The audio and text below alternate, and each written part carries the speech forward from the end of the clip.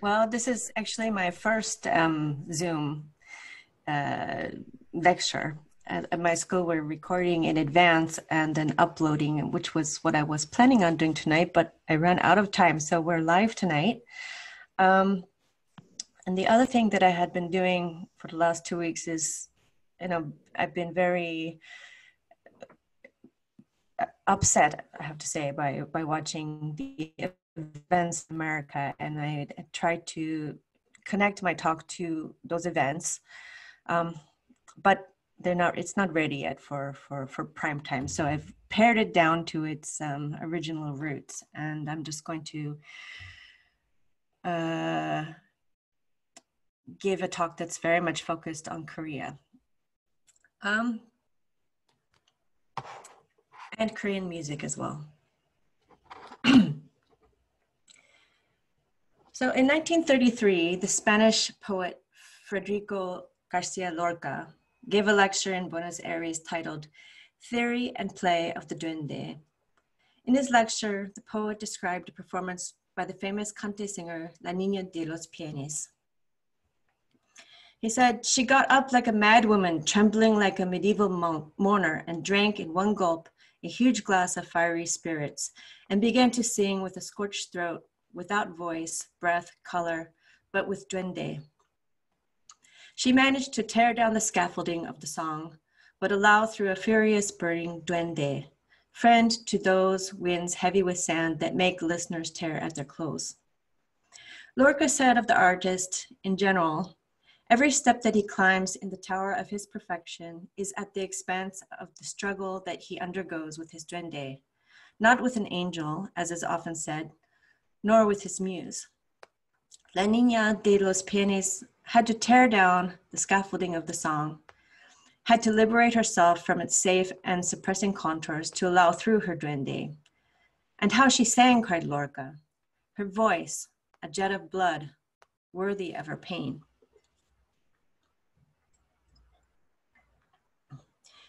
In Korea, of course, pansori, story singing genre with a vocal music production style quite similar to that of cante, is associated with vocal jets of blood. The duende emanating from the scorched throat of the pansori singer is connected to the Korean concept of han, layers of emotional pain that accumulate over time. I know many of you here, maybe all of you here, are quite familiar with this trope of han in Korean traditional arts, but bear with me. Kim Il-gu, who may be my favorite living Korean instrumentalist today, explains that the sound of han in the next video on his bod zither called Ajeng. And let me share the video. This is Kim Il-gu. He lives in Jeonju and works with my teacher quite often. 풀 때, 아주 강할 때, 예를 들어서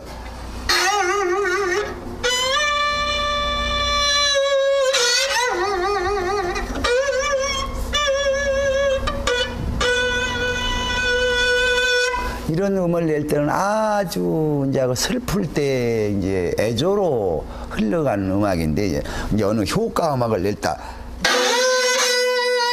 강할 때 이런 음색을 내지요.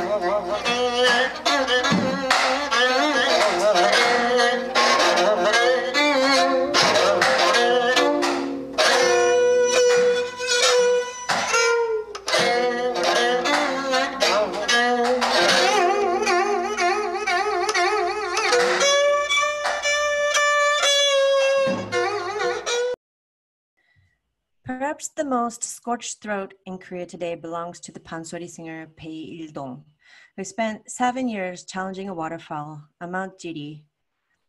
A singing contest.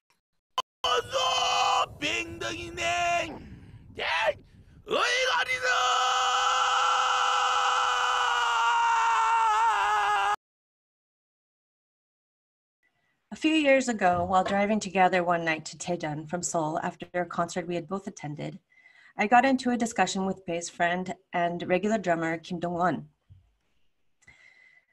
Kim was a pro-democracy activist who was tortured in South Korean jail in the 1980s to the point his back was almost broken, which is how he got into kugak in the first place. He had thought a lot about Han, and I asked Kim how he thought the word might be most appropriately translated into English.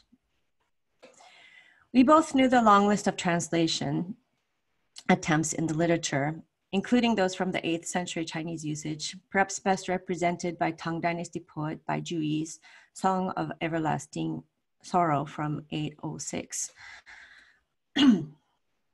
For students of Chinese literature, Chang Henge, on the topics of the events surrounding the death of Lady Yang Guifei, the beloved concubine of the Emperor Xuanzong of Tang during the Anshi Rebellion in 755. But Kim and I wanted to come up with an analogy more specific to the Korean context. Borrowing from many cooking terms to describe Korean's musical flavor, we started at kimchi and eventually ended up at the term fermented sorrow as a good English phrase to describe the layers of festering pain that accumulate over a lifetime, not just those of an individual, but also of a community or of a nation. In modern parlance, perhaps the term historical trauma provides the best English analog. Tonight, I wanted to connect the emotional pain underlying Korea's traditional aesthetics with the physical pain often involved in playing Korean traditional musics through the examples of pansori and my instrument, the kayagam, and tie the suffering inherent in these genres to South Korea's colonial history and make a pitch for sustaining these emotionally and complex traditions in the midst of today's life of scrolling and scrolling and scrolling. In the case of pansori, it is one thing to talk about singing with a scorched and husky voice, and it is quite another to destroy your vocal cords over years to fully express Han. When we read about vocal production before the age of recording, the example of Park Dong-jin comes to mind, and he passed away in 2003. And I got to meet him often back when I first arrived in Korea in 1992. He was very creative and very, he taught the audience always about these topics when he performed. He was the human intangible cultural asset for the famous Chinese story, The Song of the Red Cliff, and was the first, as far as we know, beginning in the late 1960s to give complete performances of pansori, which are known as wanchang, literally complete singing. Singing a story from beginning to end and not in parts, which is what was more usual up to then and is more practical now when we deal in bites. So as described by University of Liverpool professor Hae-kyung, Park's 1968 performance of the Song of Heung took 5 hours, and the Song of Chunhyang in the following year lasted for 8 hours. Then he went on to give the complete wanchang performance of all the other pieces of the traditional pansori repertoire. His new pansori piece that he composed, and he also composed the Bible and all sorts of other things. But the piece that he was famous for is called The Tale of Admiral Yi Sun-shin, which lasted a record 9 hours and 40 minutes. By the mid-70s, this way of performing a whole pansori story became a standard practice and considered the most appropriate way for a singer to become fully accepted as a professional by both other musicians and the general public. Now, I don't know if any of you have ever been to a wanchang performance. I spent a lot of time avoiding them. But finally, I went to my friend's performance at the National Theater last year, 2 years ago. It's really a feat of endurance for everybody. They go through several drummers when they perform. They switch drummers between each scene. There's a big long intermission between each. So usually it takes, even if you're singing for 6 hours, the performance takes about 8 hours to do.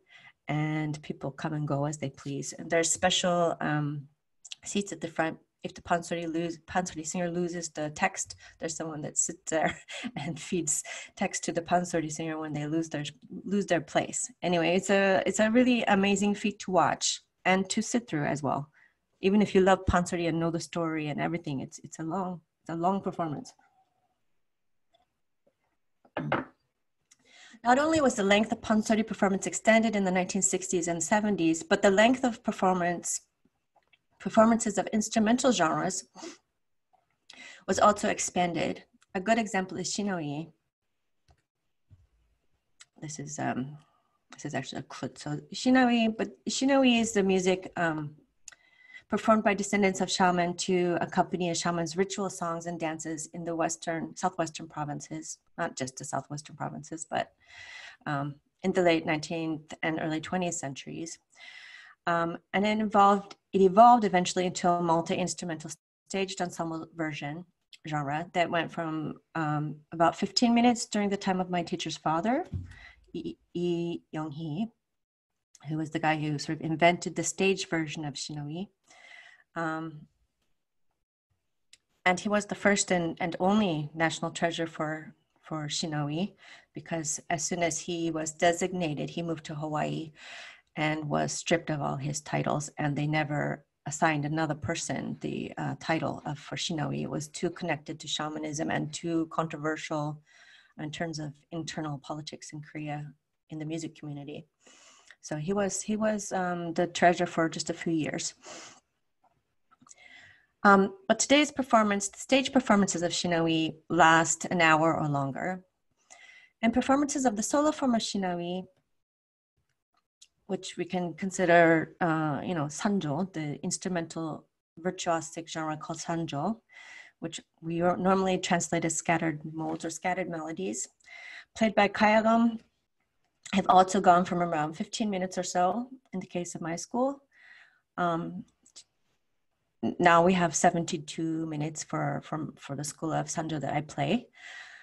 I think Hwonbyunggi's sanjo is 74 minutes. Everything's over 1 hour now. And having spent the last years memorizing this thing, it's a real thing. This very long thing to play and to listen to as well, depending on the performer.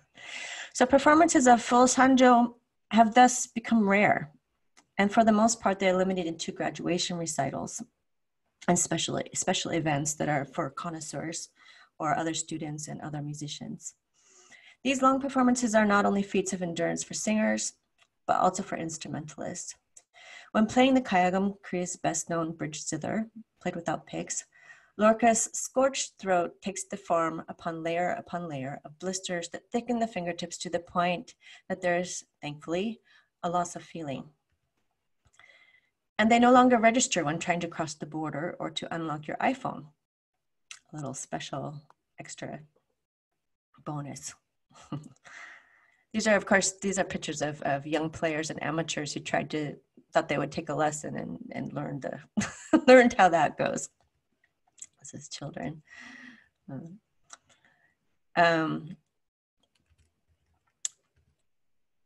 So this is an account from the Jungan Daily. It was a foreigner's class from 2006, and a foreigner described her experience of learning to play sanjo, learning to play kayagam at the Kugak Center. She says, "You will get blisters and bleeding. It will be torture," Miss Ohm tells her class. Later, she draws a diagram of a finger on the board. "If your blisters are here, you are correct," she says. "And if you don't have calluses yet, there will be blood." One lucky student happened to be a guitarist. He was accepted from the torn flesh that 2 hours of plucking produced, but all endured the pain for the promise of sitting up on a stage in 12 weeks, playing one of Korea's best-known traditional instruments, the kayagam. Learning a new instrument may be fun, but for Miss Ohm, the pain of adjusting to hers has a real significance for Korean music. Our country, she says, was invaded a lot by countries like Japan and China, where there is lots of war over a long time. Naturally, there is sorrow about that, and that's expressed in our music. So this is a common pain and heung pain.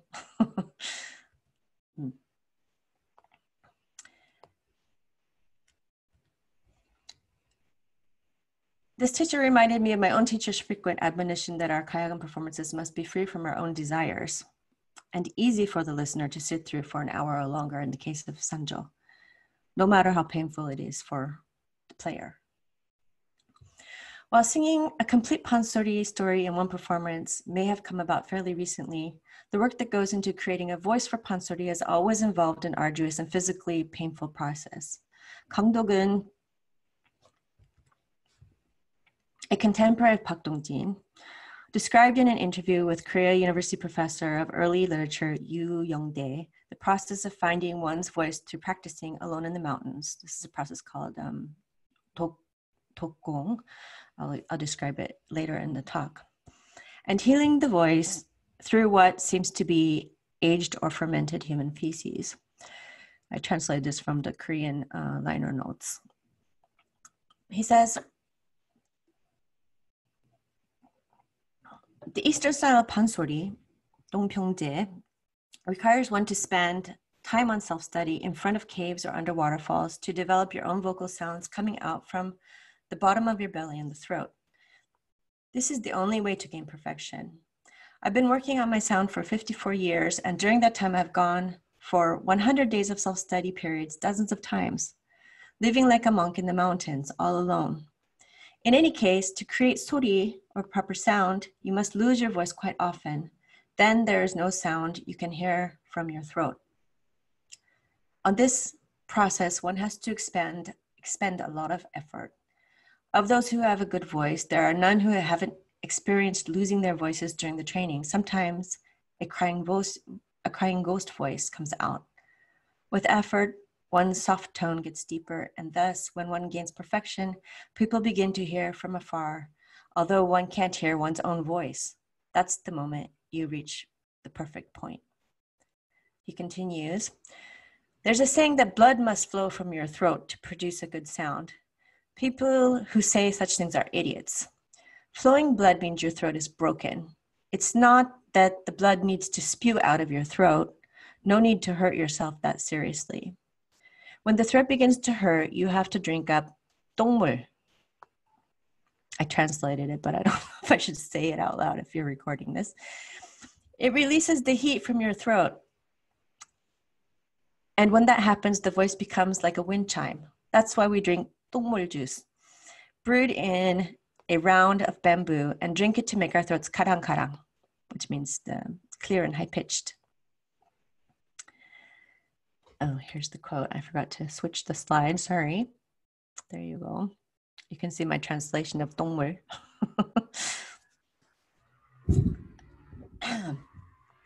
The pansori singer Bae Il-Dong has been trying over the past 15 years or so to come up with a more comprehensive framework to use when contemplating the rawness of Korean sound and its emotional content.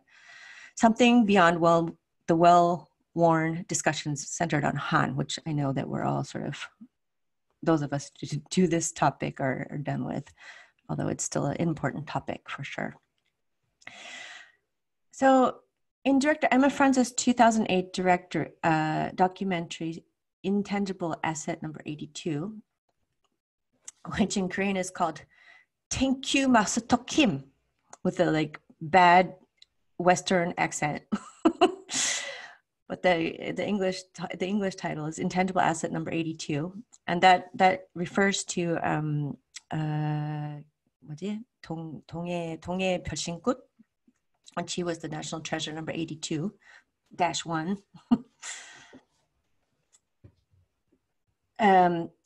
Bae's drummer Kim Dong-won accompanies Australian jazz drummer Simon Barker on a journey to meet alien Korean shaman Kim Sok-chul. Kim Sok-chul, just as an aside, was someone who was very active internationally. He's a hereditary shaman, and he's one of the people that got me interested in Korean music, because he worked with I started out in Japanese music, then moved to Chinese music, and only came to Korean music in my 20s. I came here when I was 22 years old in 1992. But I was very much involved in the koto world, in the avant-garde koto world. And he was very active playing with koto players who were really interested in Korean music. So he was involved in the kugak and jazz scene, but also with Japanese traditional instruments. And I actually overstayed my visa once to see their concert at the National Theater, the Eurasian Echoes concerts. Anyway, he was very active internationally. He was collaborating with foreign musicians. He was into improvising. He was very open to new things. But by the time that Simon Barker comes along on his journey, he's quite old. And so Kim Dong-won takes him on a journey to meet him, which is, his dream, but he's quite on his deathbed by this point. So it becomes this sort of quest, that he's an elusive character or something, but he was not elusive. He was very accessible back when I was young too. So Simon Barker goes on a journey to meet the alien Korean shaman Kim Seok-chul. And the film segment titles and narration highlight various terms associated with hereditary shaman musicians encountered along the way. And they're kind of a list of Korean aesthetics, which sort of got me into this topic because there was one word I didn't know. So the part that shows pansori singer Bae Il-Dong enduring many wet hours singing over the sound of the waterfall on Mount Jiri to Kim's accompaniment, which Barker says is the most humbling experience he's had as a musician in his life. This is titled The Key. Let's take a look at this early part of the film. Just a clip.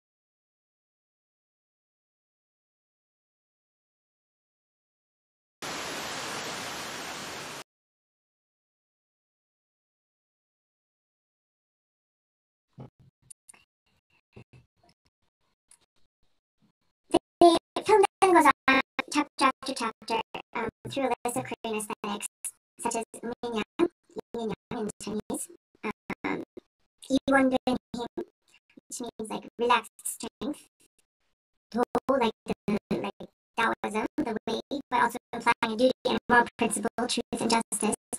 Shinyoung, it ends with Shinyoung. But along the way is the term jolbangmi.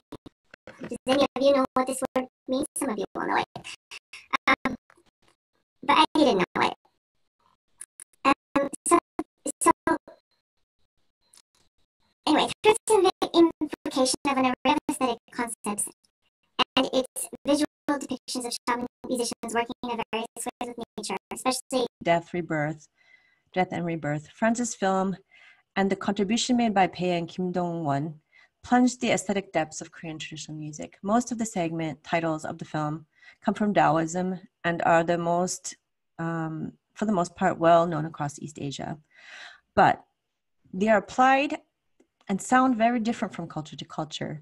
I think when we're looking at, visual cultures, there's a lot of overlap between Korea, Japan, and China in terms of, expressing this or that aesthetic. It's not all the same, but I think where you really see a difference with the same concepts is when they're applied to sound. And I was trying to find examples of something like jolbangmi. I'll talk about it in a second, but in Japan or in China, and it's quite a different. What each country centers as a sort of center aesthetic concept is quite different. So, for example, what is lofty and connected to the sensitivities of the nobility in Japan and China is connected to regular people here in Korea. What is connected to the sage in China is connected to the shaman in Korea. What is connected to Lady Murasaki Shikibu's Heian era noble prince Genji in Japan is connected to pansori singers here in Korea. When I arrived in Seoul in 1992, the now musical director and actress Colleen Park, who was then a student of composition at Seoul National University, as well as a pansori student at Pakongji, passed on what she considered to be a simple way to differentiate the three main countries of East Asia, using an example of how each country might handle a staging of an outdoor concert in the fall. She says, as they prepared a space, the Chinese would sweep all the fallen leaves away to create a cleaned up performance space ready for people. In Japan, they would sweep all the leaves away and then strategically place certain leaves in certain places to create a certain wabi-sabi style space. Koreans would just leave everything as it was and hold a concert in nature. This is her anecdote that she told me. I followed up about it, but there's no need to expand on it here. Much might be written on this anecdote, but I'm looking here to enter into a discussion of another aesthetic term that comes up in France's film, which is jolbangmi, which you can see on the slide there. In the movie, Kim Do-won describes it as raw beauty, as rough as the stone in the mountains, as chaotic as water flowing in a stream. Jolbangmi can be heard in pansori's husky timbre and rhythms, both reflective of nature's cycle of destruction and resonance.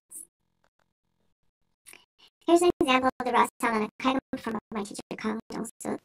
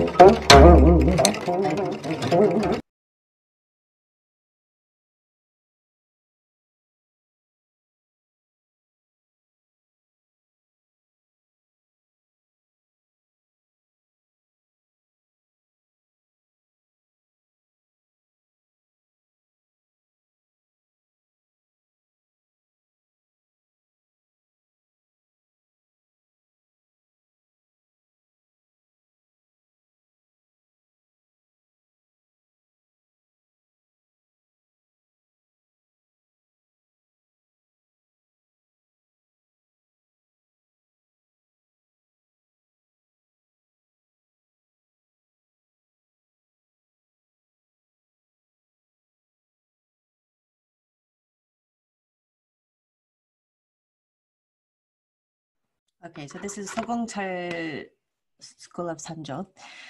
So let me go back to jolbangmi. So in the film Invoking Jolbangmi, Pei points out that in a year there are 12 months, 3 months of spring, 3 months of summer, 3 months of fall, and 3 months of winter. In a typical Korean rhythm cycle, there are 12 beats consisting of 4 groups of 3. Here you can see this is just a typical, most basic rhythm, Korean rhythm pattern, where you have 12-beat rhythm pattern.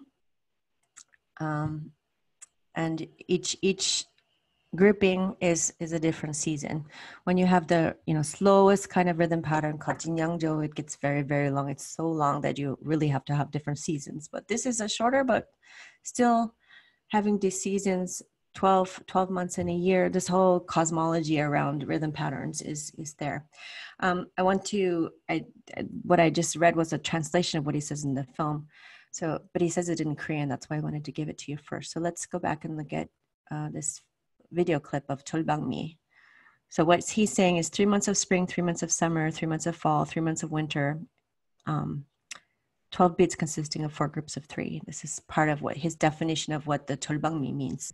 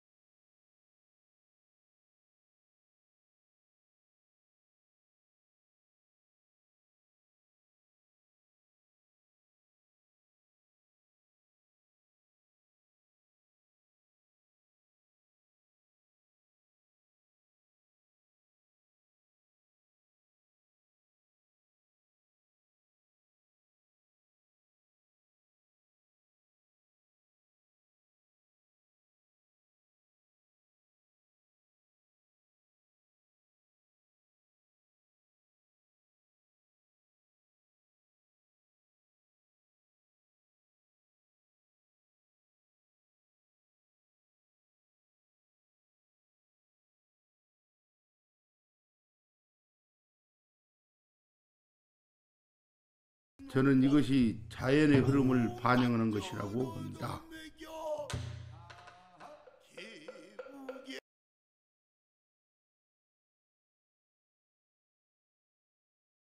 So the parallel sheds light on the lack of artifice in the Korean aesthetic and ties directly into the necessary destruction and rebuilding of the pansori singer's vocal cords to obtain pure sound. It flashes inside his book called Doko, the word I mentioned above with the word. So this title, Doko,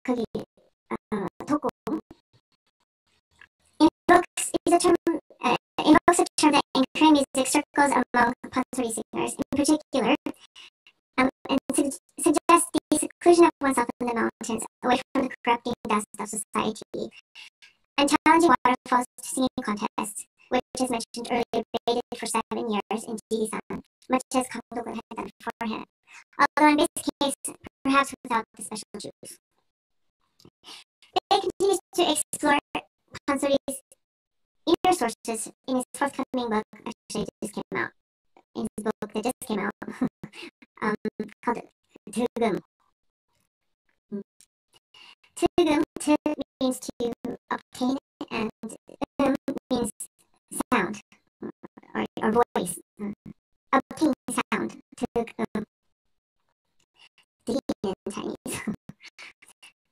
So, this is a term referencing perfected vocal ability obtained by masters only after decades of work. The process of doko produces the boom. And his third chapter, he captioned like this: which means unskilled skill. And this brought from the 6th century BC, the Tao Te Ching, or Todokyong, okay? In its search for the roots of the word jolbangmi to the phrase 대교약절, 달차루어줘. So when I saw this movie, I was trying to figure out, like, how can I talk about jolbangmi to students, because everywhere I looked, it was all very complicated and related to literary theory and all this stuff. And since I have to teach in Korean, the students were up to it, and then there was I. So I've been looking for the roots of this idea of jolbangmi, which is an unusual word. I think I don't think most Koreans use it in normal life. And when I talk to my teachers about, have you used this word? No, it's all Bae Il-Dong and Kim Do-won, really have pulled it out and applied it to Korean traditional music in recent years. But I think it fits nicely when we look at what it means. So this phrase, 대교약절, translates approximately to great skill may appear inelegant or coarse. James like he's James, how do you say his name? Vega. Classical translation of this surrounding passage in the Tao Te Ching reads like this. This is a very old translation, but it's amusingly worded. It rhymes. So who thinks his great achievements poor shall find his vigor long endure. Of greatest fullness deemed devoid, exhaustion never shall stem the tide.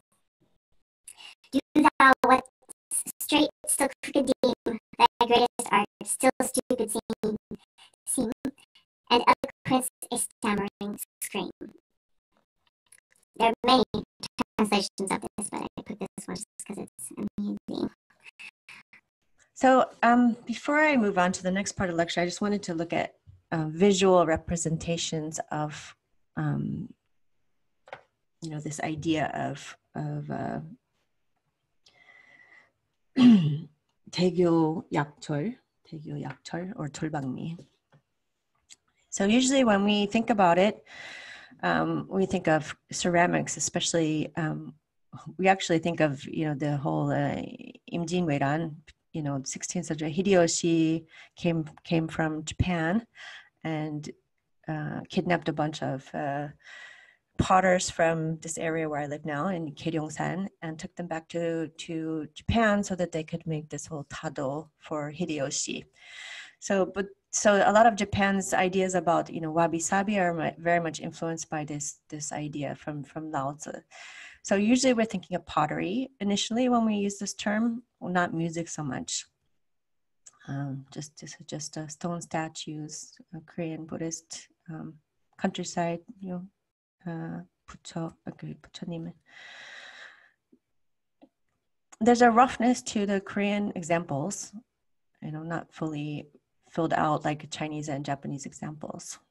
Also the guardian generals. Shaman art as well is I remember at Wesleyan University I was there for a concert and they were simultaneously having a exhibit of shamanic art in the Freeman Gallery, and all the Chinese scholars and Japanese scholars were like, what is this? This isn't art. What is this? How can we? They didn't have a way to talk about it. And the curators didn't either. So everybody was just kind of disappointed in what they were seeing, and nobody had a way to discuss it.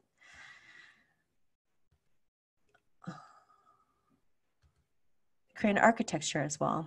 If we look at, and if we think about what, when people talk about Taoism, they talk about water flowing from the mountain to the sea without thinking, with the wu wei, right? There's a wu yi, and that the water flows in whatever shape it's been given. So this idea of, I can't use my cursor now. Whatever the shape the wood is in, you can put it there and then fill it with the thing that flows. This is a magazine, an aesthetics magazine from 2018. Calligraphy was my other passion besides music. On the bottom of this slide, you can see an example of very sort of correct and perfect Hangul, and on the top you see the example of the jolbangmi style. And this really struck me when I first came to Korea as well, from a background in Japanese and Chinese studies. Also with the background in calligraphy, I was a calligraphy major at the Nanjing Academy of Arts. So looking at this kind of fonts that Koreans like to use on signs and also even on computers, I couldn't figure out why they would choose these fonts. Like, if you had a choice between this font and that font, why would you choose this jolbangmi style? It's taken me a while. Also, when I first arrived and started playing the kayam, I couldn't understand the sound. It seemed very dark and not beautiful in the Chinese tune. The perfect angelic sound of the metal strings with perfect hand gestures and perfect move your body in the perfect way to express the music. This is all thrown out the window in Korea. And it took me some time to appreciate and then to sort of, you know, think about philosophically. This is famous. On the top, you see that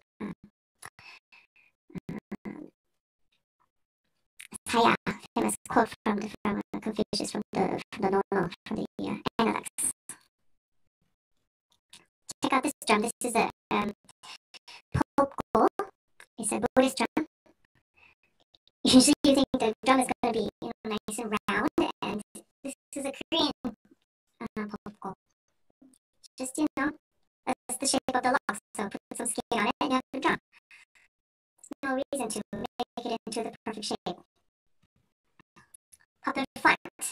Signage, I just pulled this off the internet. This is really, I had really trouble understanding this when I first came to Korea. Why would you choose this font? Why it all fits together? So,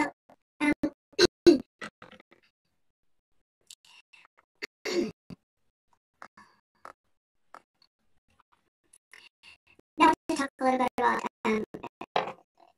the colonial period. So, Korean director In Kwon-taek is from genealogy, adapted from a short story by Kazuyama Toshiyuki, appoints his main character Kani, based on Japanese scholar Yanagi Sosetsu, who is also known in Korea as Yanagi Miyoshi, who lived from 1889 to a high-class and often paternalistic Koreophile of the colonial period. He's appointed in Tokpo, the movie, as the spiritual arbiter between the colonizer and the colonized. In the story, the Korean protagonist, facing the prospect of being forced to take Japanese names under the policy Naisen Ittai, or Japan and Korea one body, turns to ceramics, but not rustic tea bowls, mind you, but high-class blue celadon vases, you know, Yangman class, which he sees as embodying his people's sorrow and longing. Let's take a little look at a clip from this film, Chokbo.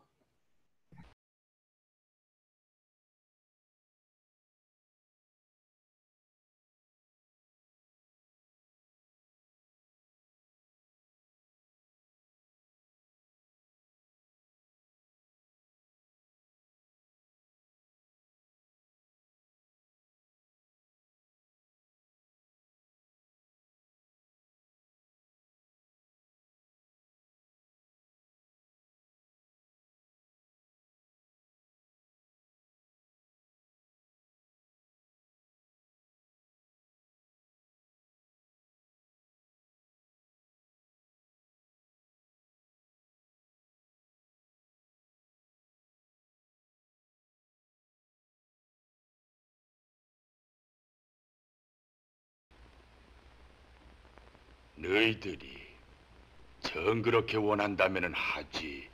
정말이지, 할아버지? 언제? 내일이라도 하지.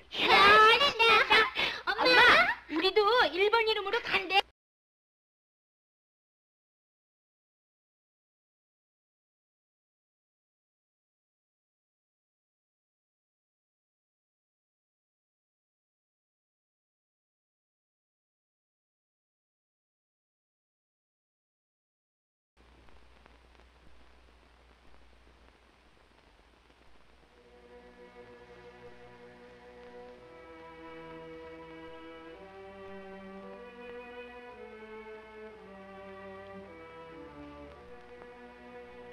야나기 무네요시라는 일본 사람의 글이 생각나는군. 누구든 조선사를 읽을 때 그 어둡고 비참한, 때로는 공간이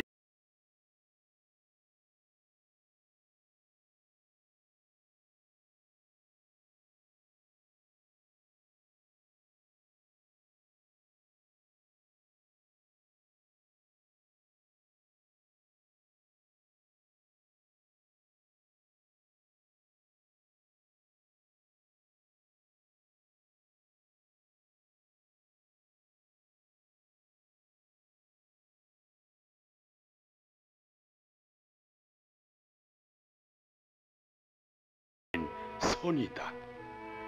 그들이 표출한 선이야말로 그들 민족의 말할 수 없는 온갖 원한이나 슬픔이나 있는 것이다. 이렇게도 비에 찬 미가 이 세상에 어디에 또 있을까? 이 선의 비사를 풀지 못하면 조선의 마음에 들어갈 수 없다.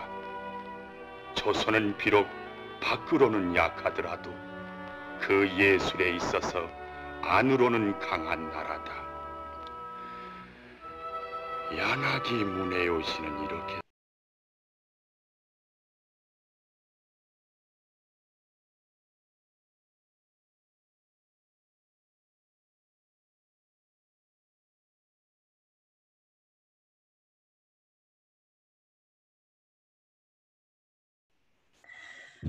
Looking at the underlying national and class dynamics that distinguish Japanese aesthetics from Korean aesthetics, it's hard to miss the relationship of the bleeding throat to the empty purse, and the relationship of the fingers without prints to the endangered identity of the occupied. But as the Japanese occupation recedes further into the past and the dynamics of the global digital era eat away at national boundaries, and cell phone coverage reaches the waterfalls in the mountains, and the curved lines of the Korean Hanok roof timbers become the straight lines of Soviet-style block apartments, and Han loses its central role in modern Korean identity. The suffering that rattles the vocal cords of the pansori singer and drives the fingers of the kayagum player increasingly feels more like a holdover from the past than a reflection of contemporary concerns. None among my current cadre of K-popping college students seem to know what Han is. And with the exception of surviving elders like my 75-year-old teacher, few Koreans truly embrace Han today as a Korean aesthetic. Han is over. And perhaps our Portugal's saudade, Koreans, Turkey's Futzen, Persia's Hal, Germany's Sehnsucht und Weltschmerz, Virgil's Lacrimae, and Murasaki Shikibu's Mono no Aware, all culturally specific variations of the blood-throated tower that remains after Lorca's scaffolding falls away. The emotional and physical suffering embodied in the endurance of pansori singer and the kayagum player risks alienating audiences these days, steeped in cheerful pop genres, while in South Korea, this results wholly from global market forces that now shape the tastes of musical consumers. In North Korea, music in the sabiing Gaemyeonjo has long been banned. Culturally akin to the minor mode in Western music, Gaemyeon sounds have been deemed antithetical to the happy life the DPRK provides its citizens. A rejection that, as I once wrote, places the sounds aesthetically in the same place as South Korea's modern-day popular music, the happy, healing, fun, light, cool pop music of the marketplace. I don't have the time in front of me. Are we okay on time? Still have a little time, huh? You're okay, Jocelyn. Go ahead. Okay, so I'm almost at the end. I just wanted to share this video with you. And this is a video by a group that was put together by a music instrument maker. Here you can see in the middle there's kayagum and komungo on the left, then a tango on to the left of that, and then back from the center, heagum, another kayagum. So this producer put together this band to make an electric kugak videos and to sell these instruments. So this isn't a bottom-up type of group, but that's kind of normal these days. But I just wanted to share with you the video that they made using foreign players. Take a look.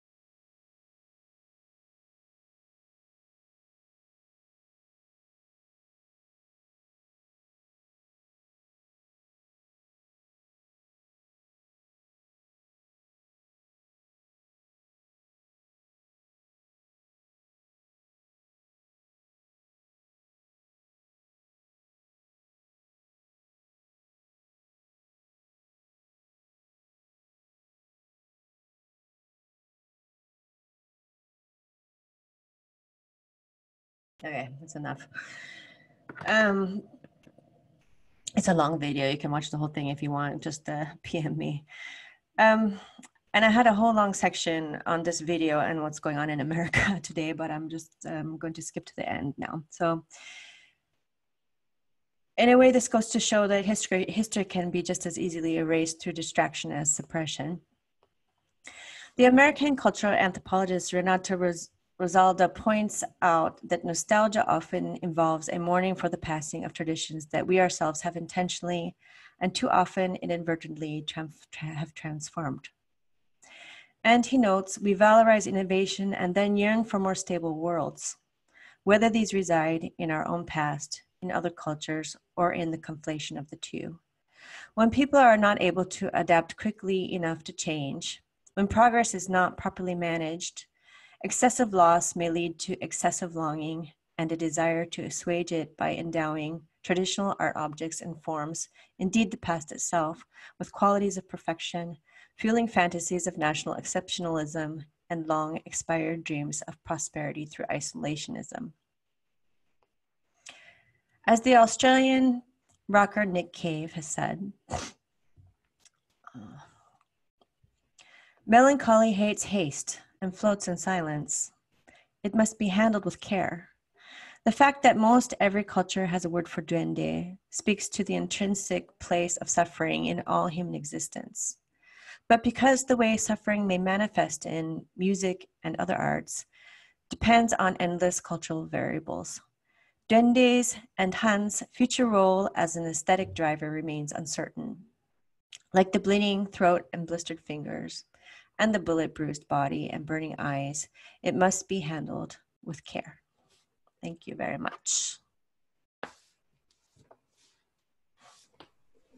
Jocelyn, thank you. Very interesting and informative. We appreciate your sharing with us tonight.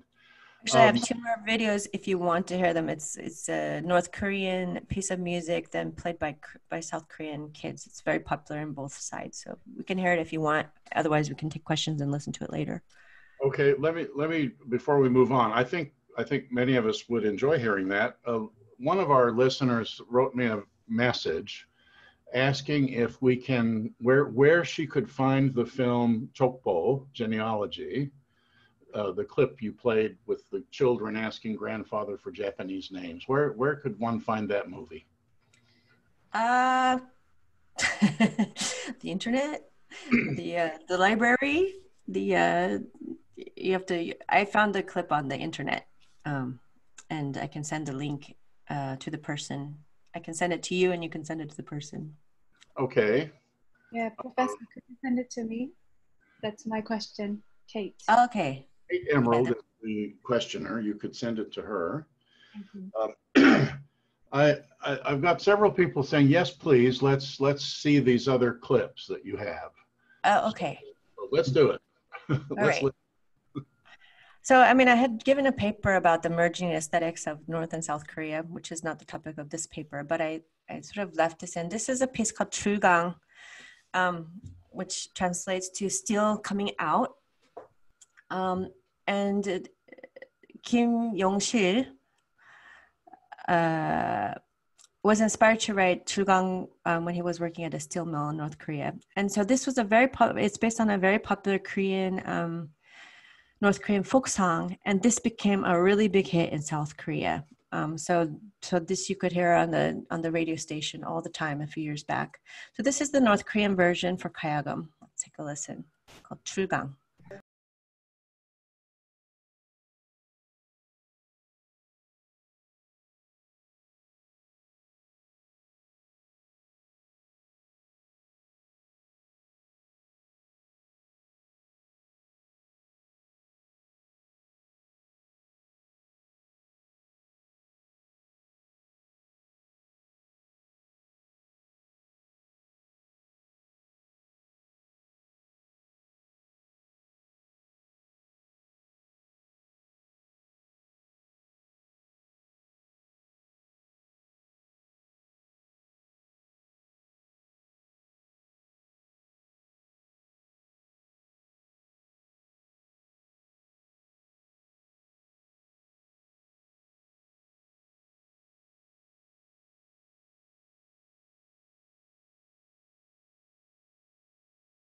So you can see the North Korean instrument has 20 strings, I think, and it's not tuned pentatonically. So it's got plastic strings, some steel strings. Very different instrument than we have in the South. Very tight strings, very big distances for your hand to cover. And the gestures that they make when they play is very close to Chinese style zheng performance practice in terms of gesturing.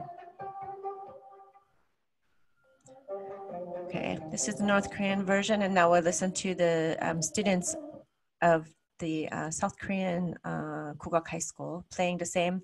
This became a famous piece for Komungo, which is along with Keimyeonjo, the sad mode in the north. The Komungo also disappeared as an instrument because it was associated with the Yangbang class, so it was too snotty an instrument to be imported in the north. So it's a little bit ironic that this North Korean folk tune came to the south with on the Komungo.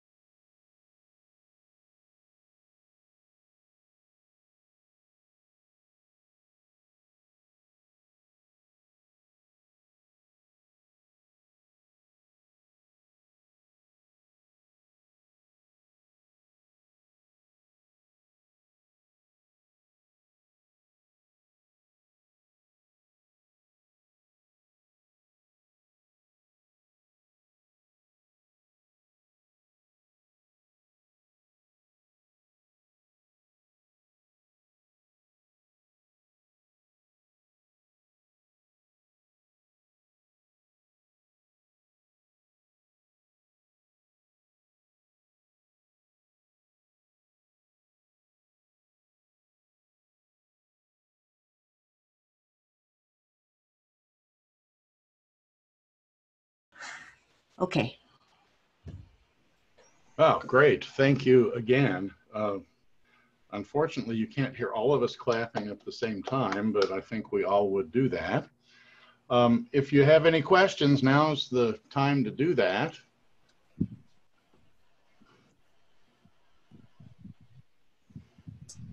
I can turn off, yeah. That's We got good. it. Yep. So now my screen's off, right?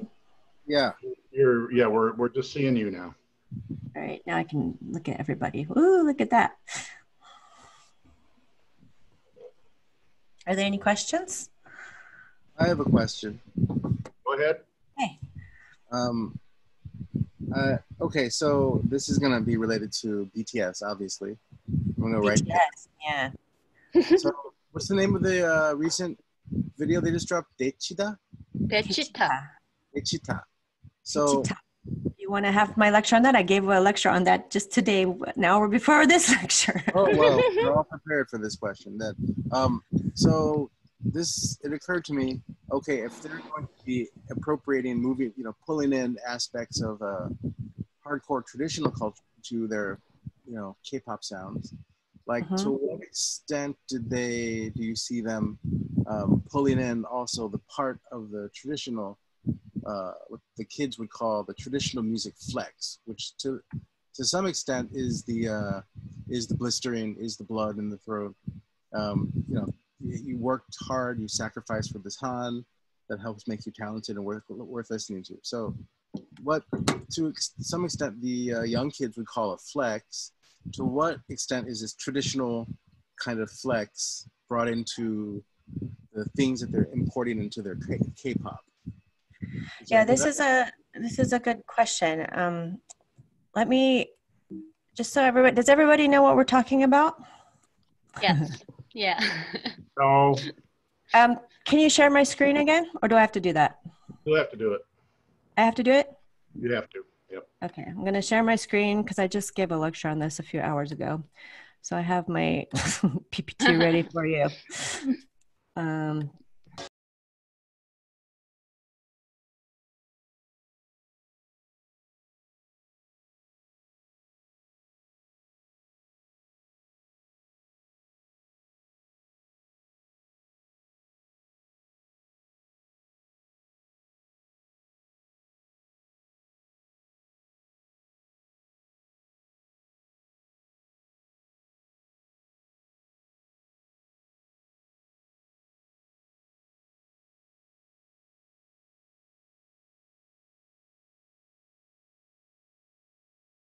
Okay, this is that, and let me just give you a taste of the traditional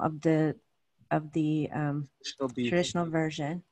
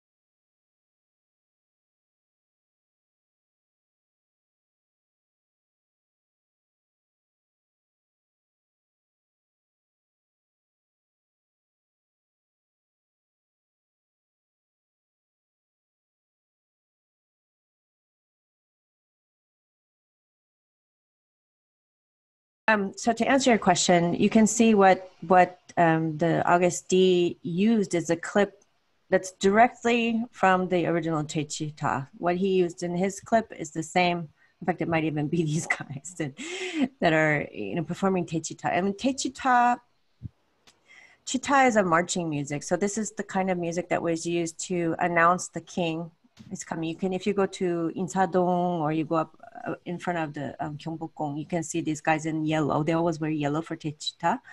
And they go and clear the streets so that, all the people get to the side of the road and, get ready to respect the king who's coming down the street. So in this video, I think that he's also sort of referencing Sado Seiji, doesn't he? The rice chest. Anyway, it's a kind of a bloody video. It ends with it has a beheading and an almost beheading and a murder in it. You saw also in the video that I shared the electronic grip with the Waikiki. It was also quite a militaristic video with guns and such.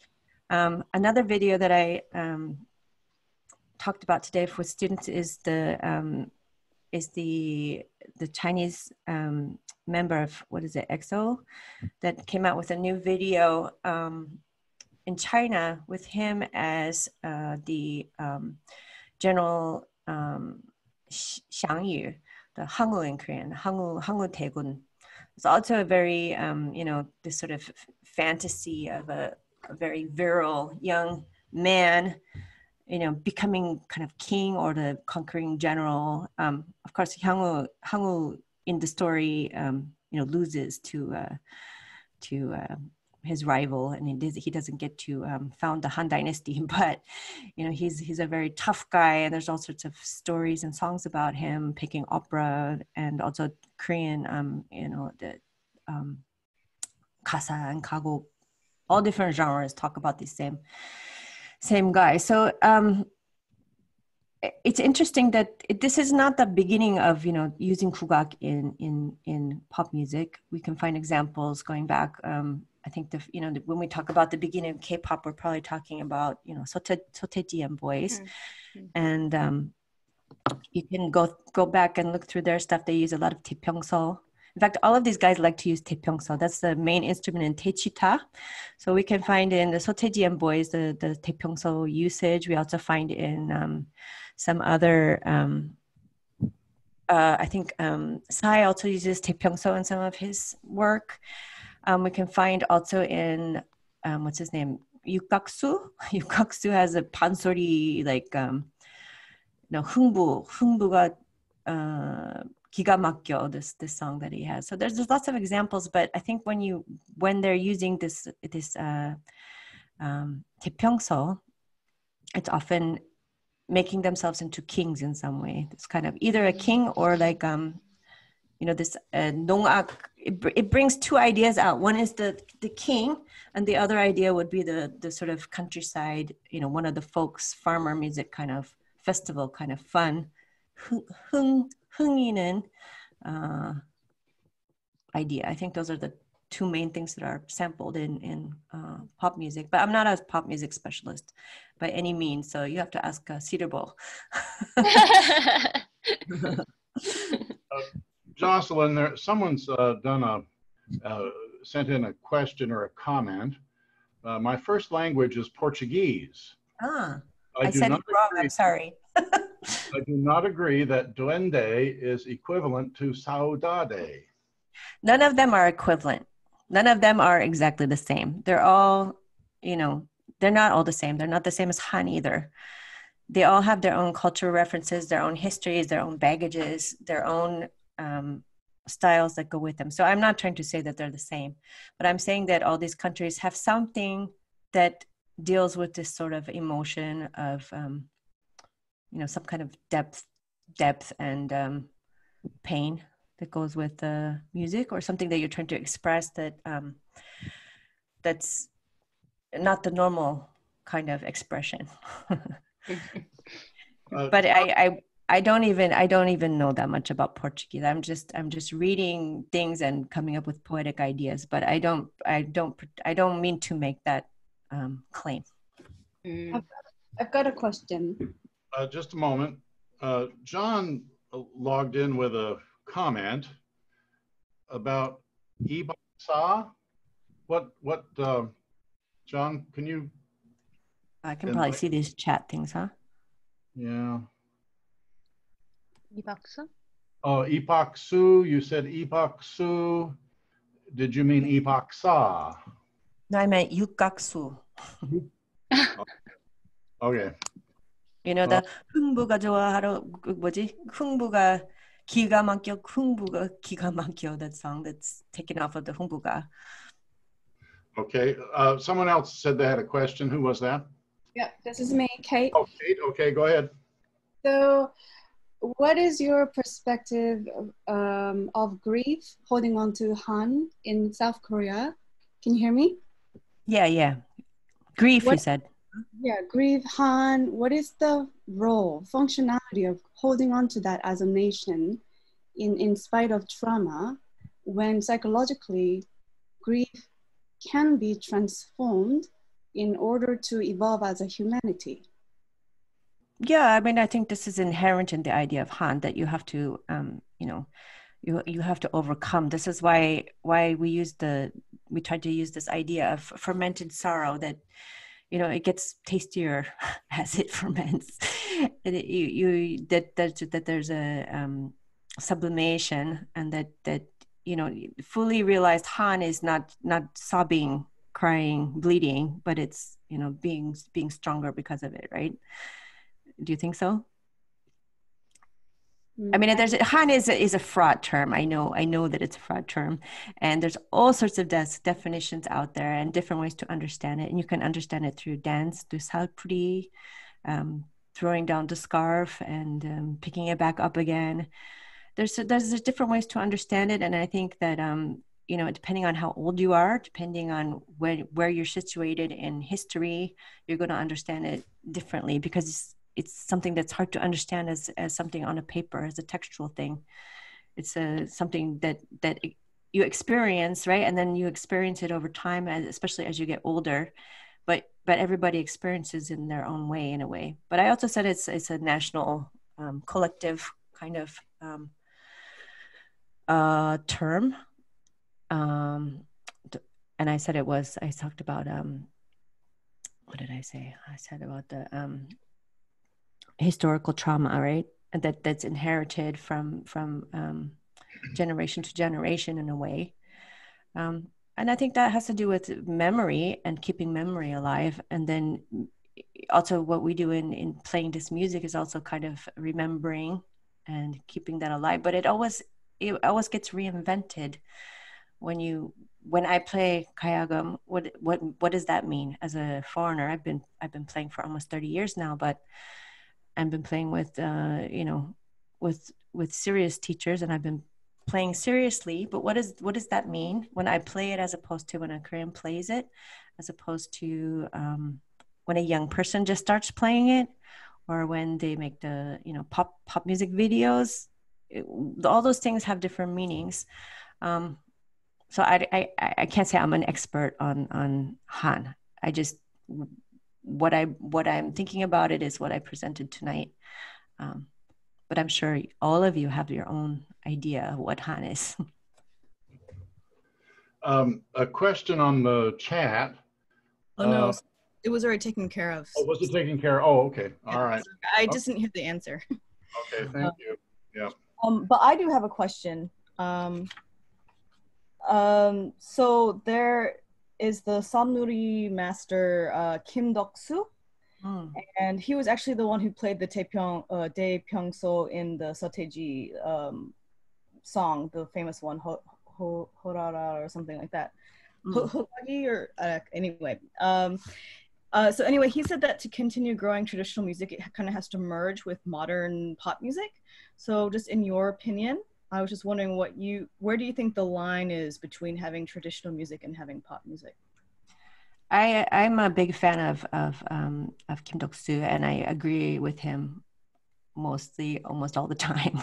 And I really like his work, especially the work that he did with Red Sun Samonori.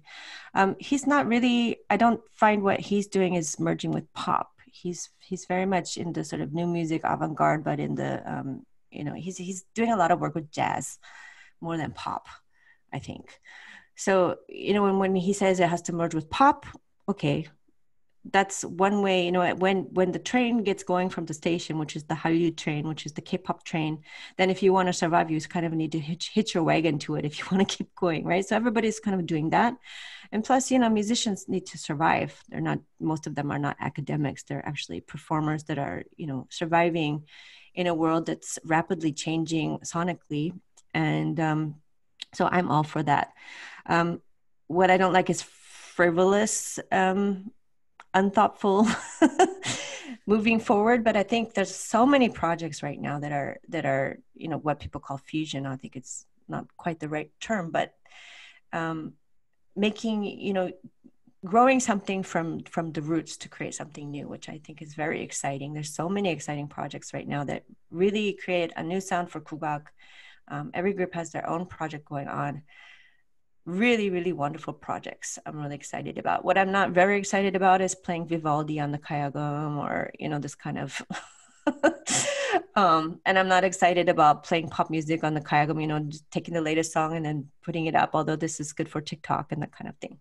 It's amusing for a second, but it doesn't move anybody. It doesn't move a thing forward. It just, it's a scrolling item. But some of the other projects are definitely not scrolling items. One of my favorite groups is the Chonga Akwe, which is, it comes out of the aristocratic vocal music tradition, but they're doing all sorts of collaborations with flamenco and jazz and, just all sorts of different things, all sorts of collaborations. There's a lot of new pansori music being written. For a few years there was a lot of work with the German fairy tales, writing new pansori for German fairy tales. There's there's a customs are changing with regard to kugak, so that people don't get so stuck in the image of kugak doesn't get so stuck in the past, and it can be more interesting to younger listeners and viewers. But I think if you want to move forward, you have to keep the old tradition alive, because if you lose the old tradition, then you lose what's the foundation for growing something new. So everybody needs to be sort of trained, I think, in sanjo, and have a traditional foundation in order to move everything forward in a new way. Does that answer your question? Yeah. I'm just kind of wondering though. Then, so if they've been trained classically in the way that they're supposed to be trained, then, and it's not frivolous, then everything is okay. You think, like, everything's fair game? I think everything's fair game. Definitely, you can go hip hop, you can do everything, but you need to have that foundation. Otherwise, you lose the Koreanness of it. Without that, then it just becomes a board with strings, and then it can be a koto or a kayagam or a gujang. It doesn't even matter. It's just a board with strings. So you lose all this sort of things, that the aesthetics that come with the instrument and all the meaning that comes with that. If you don't have like basic training, then you're not going to be able to. I've seen a lot of Korean American projects that doesn't have that training, but that becomes a different thing. That becomes a Korean American project and not really a Korean rooted. It's rooted in Korean identity, but not rooted in Korean aesthetics necessarily. Or even when it is, where there's a thought to it, but there's not the training that goes with it. So it becomes a different kind of sound and project, which is its own thing and can also be good when it's done well. Thank you. Daniel, did you have a question? All right. First of all, thanks for the lecture. I enjoyed it a lot. I will take some time to get the picture of the dongmal out of my mind, but that's okay. Sorry. As we were talking about music, I thought, okay, maybe we can also talk about compared with architecture. So with what? Traditional architecture, I would say nowadays, so many people in power positions are concerned with what traditional architecture is supposed to be. So we have this bunch of guidelines we have to follow now. If you want to get subsidies, it must be this, it must be that, then it's judged by comedy. And so we get a result. I can't see the jolbangmi anywhere that we used to have in the old estates, but we get the sort of, I would say, shallow echo or shadow of what traditional architecture used to be, like a caricature almost, sort of. And I would be interested in what the situation is with contemporary traditional music. Do you see the jolbangmi? Is it still there? Because in architecture, sometimes people think, oh, this is the jolbangmi, and I think it's tubake. It's not jolbangmi. You know what I'm trying to say? Yes. What is it in traditional contemporary music? So I mean, you mean like new music composed by German composer or something like this? It's both. Maybe newly composed traditional music, but also the performances of the old pieces. Yeah, these are two different things. As far as new music goes, I think new music is new music, and that often when you're working with composers, especially foreign composers, but also Korean composers, I mean, this sort of appropriation of people who don't really know anything about Korean music happens domestically just as well as it does internationally. So working with composers, they're much more interested in their own ideas about what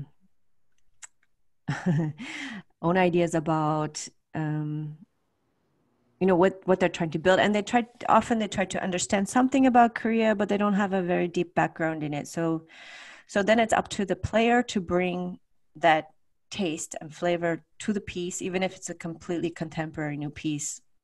This is different than architecture a little bit, because the architect, well, maybe it's not like you write the design and then somebody else goes and interprets your design and then builds it, right? You're involved in the process of course, the composer is involved in working with you as a player, but often because composers don't really know about Korean music, the player's pretty free to add those things. But when you're in a like very contemporary new music kind of situation, which is I'm not talking about what Kim Dok-soo does, which is much more improvisational and mixing with especially jazz. He does a lot of work with jazz.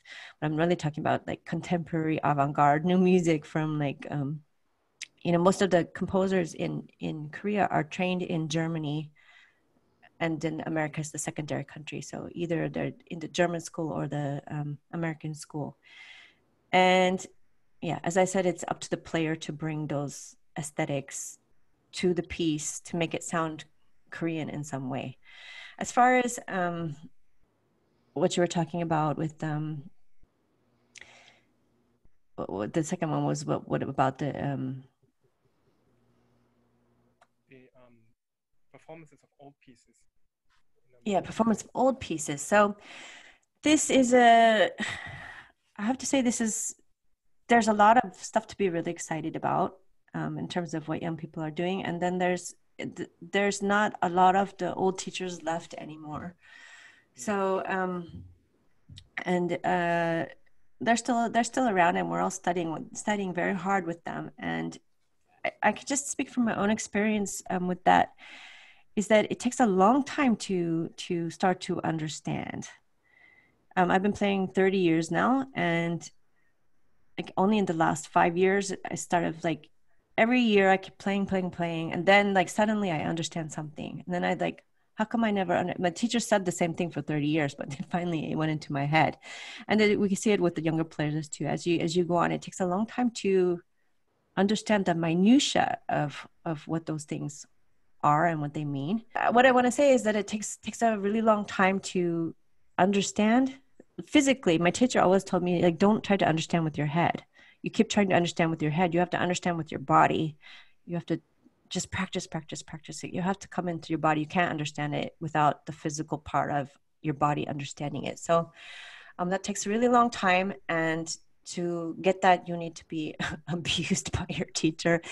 And it's really hard to be a student. And I think a lot of people won't put up with it today. So and you also get a lot of project managers that don't know, even if the architect knows, right? Then the project manager and all the people down at the level on the project don't necessarily know. So you have the same problem in music. Jocelyn, thank you. Our time's come to a close. We appreciate your participation and the questions. We've had an enjoyable evening, I think. A reminder, volume 94, the current issue of Transactions, our journal has been printed and is available. If you are a member and live in Korea, you can call the office or drop by the office to pick one up, or we can mail it to you. If you are not in Korea, we can't mail it to you until the post office frees up international postal services, but contact us at the office, and we can, in the interim at least, give members a PDF version of that. If you're not a member, we can sell you a copy, but you'll have to ask Joanne how much. I don't know the price for that. Well, if you're not a member, just join up and then you can get it for free. That's the thing to do. 2 weeks from tonight, Cedar Bao Seji will be with us, and she's going to talk about K-pop and the side businesses and things that have sprung up from that K-pop thing. That should be rather interesting, so we hope you'll join us then. Again, thanks for being with us. Jocelyn, thanks so much for your hard work for the lecture tonight. It was very interesting. Everybody's clapping, you can see. I'll bid you good night.